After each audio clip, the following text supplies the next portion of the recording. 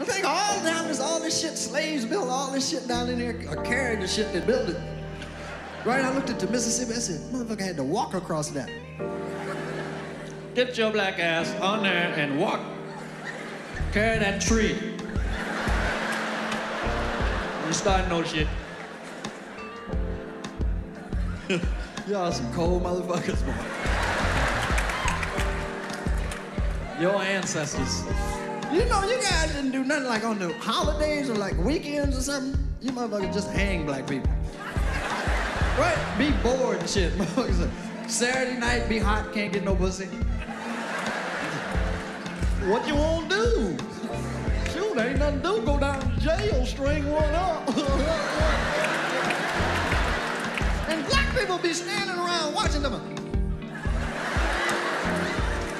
Gotta be saying, fuck that, not me. I had a big fun. I went to Zimbabwe, and it's a new country, right? It's about 3 years old now. Because it used to be Rhodesia before they killed all them white motherfuckers. It's the only country I've ever been to. Black people kicked ass over there. 7 years, they killed motherfuckers, Jack. They happy, too. You walk down the street, they just smiling. Hello.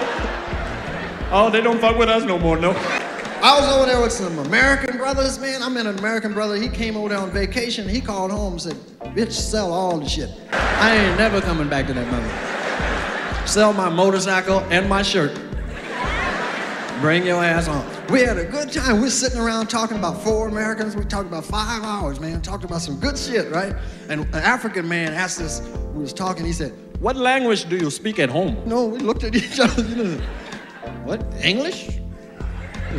Everybody speak English, but what language you speak when you're home? One of the brothers looked at him and said, jive?